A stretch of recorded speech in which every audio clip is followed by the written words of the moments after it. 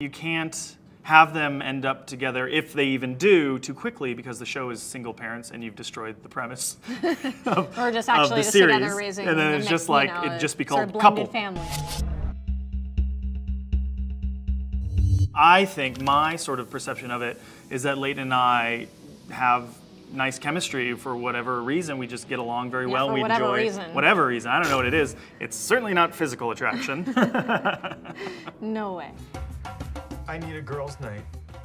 Get in here. No, but we get along so well, and we like doing any scene together, or I like doing scenes with Leighton. My faves. My favesies. So I think, you know, hopefully we love that people are invested in that, and that people are hoping that maybe some sort of romantic relationship starts. I think the show has to slow play it, otherwise we break it.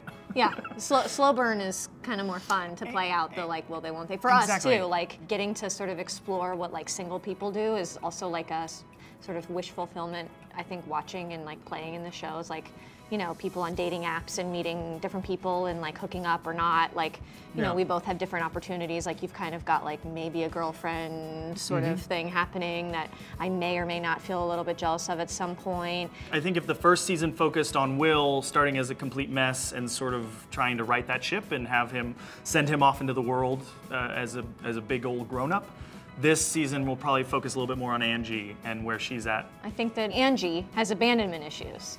And this whole season is going to be about sort of discovering that, interacting with Derek, the father of my son, for the first time in 8, almost 9 years, does to me, sort of opens up this wound that was just sort of sealed over by like being hard and not letting people in, and also just sort of like navigating the relationship that I have with Will and what that means to me now that this other guy's in my life and in my kid's life, maybe, we don't know, possibly.